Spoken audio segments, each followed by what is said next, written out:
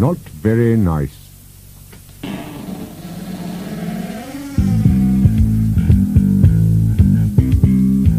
Burke, hurry up! Him upstairs was getting impatient. I can't see properly without all my eyes in. Burke was balanced precariously on the huge mountain of flesh that was his master's belly, busily cleaning old Flabby Gruttock's best eyeball. It was hard work. The eyeball was nearly as big as Burke. "Nearly done, old fattage," he replied nervously. "Oh, I hate cleaning his eyeballs." This was a job Burke didn't like at all. The eye was like a huge slimy ball, and he was never quite sure if it could still see him while it was out of its socket. "Right, I've finished," said Burke, struggling to pick up the eyeball. "Now, which head did I get it from?" Him upstairs was getting angry as Burke fumbled around trying to maneuver the eye into position. Hurry up! He shouted. Burke jumped, startled by the explosive roar. "Oh, globbits," he thought, as he felt himself slipping. "I'm going to fall." And then he was gone, sliding down over the huge stomach. Thump! He hit the floor, and the eyeball slipped from his grasp, rolled out of the door, and bounced down the stairs. "Oh, globbits," muttered Burke as he watched it disappear. "I'm in trouble now." Down in the cellar, Boney and Drat were listening to the commotion upstairs. "Oh dear," said Boney. "What is Burke up to now?" Drat made an excited, parping sound. The huge eyeball bounced in through the archway, hit the far wall, squashed Drat, bounced off the oven, squashed Drat again, bonked into Boney, and vanished down the trapdoor, which, as usual, Burke had left open. "Oh dear," moaned Boney. "Burke's in trouble now. That was him upstairs' best eye. Oh dear." Get my eye back, boomed the terrifying voice from upstairs. you stupid Burke. As him upstairs ranted on, Boney became aware of a distant rumbling coming from the trapdoor.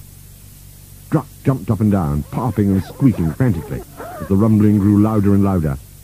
The whole cellar began to shake. Pots and pans fell off the table. "Goodness!" exclaimed Boney, and fell over backwards. The rumbling grew louder still. Dust and stones fell from the ceiling, and cracks appeared in the walls. Drat scuttled off to hide under the oven. An almighty blast of hot air erupted from the trapdoor, splattering the cellar with lumps of gooey green stuff. Boney was sent hurtling into the air, and landed head-first in a pot of grilled gnat's gherkins. "My word!" he exclaimed.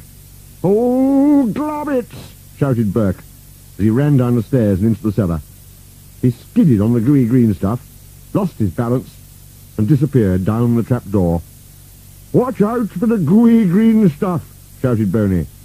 "Too late!" shouted Burke, as he tumbled down into the horrible blackness. Burke fell down and down into the dreadful depths beneath the trapdoor, and landed with a thump in the wet, slimy mess at the bottom. Oh, that hurt," he muttered, as he staggered to his feet. He looked around. It was very, very dark. All around him he could hear strange noises, eerie, frightening sounds, distant grunts and roars, weird moanings and groanings. Something slippery slithered slowly over Burke's foot. "Oi, get off!" he shouted, shaking his foot. "Oh dear, I don't like it down here." As Burke felt his way around in the dark, he began to realize that he wasn't alone. There was something next to him. Something very large, breathing slowly in and out. Burke's eyes slowly became accustomed to the darkness. Lying right next to him was a gigantic red slug. It was so big that he couldn't see where it ended. Its huge, lipless mouth quivered and dribbled. Glowing red eyes stared down at him on the ends of long antennae. "Hello," said Burke nervously. I don't suppose you've seen a big eyeball down here anywhere?" The thing said nothing. But as if in answer to Burke's question, its gigantic body began to quiver and shake. A rumbling sound seemed to begin deep within the creature. The rumbling grew louder and louder. Even the floor began to shake. "Oh dear," said Burke. "He don't sound too well." An almighty explosive blast of hot air erupted from the vibrating beast, sending Burke flying off into the darkness. It was a long time before he landed, splattered with the oozy green stuff that he'd slipped on in the cellar. "He's got a nasty cough there," said Burke, struggling to his feet. "I wonder where I am now." He looked around in despair. "Oh, globbits! How am I going to find old Wobble Gruttock's eyeball now? He'll go bananas if I've lost it." Burke was jerked from his thoughts by an eye that blinked open in the darkness. "Ah, there it is," he said with relief. Then, just as he was about to reach out for the eye, another opened. Then another. And another. Burke looked around. There were eyes everywhere, watching him from the darkness. They seemed to be getting closer. "Oh dear, all these eyes seem to be attached to something horrid." Burke started to run. He ran as fast as he could back towards the slug thing. He seemed to run for miles, sometimes bumping into moving things or hopping things with big teeth, and running right over slimy, slithery things, squashing them flat. Burke skidded to a halt in what appeared to be a large cave. Oh, dearie me," he panted. "I'm lost. I'll never find my way back now."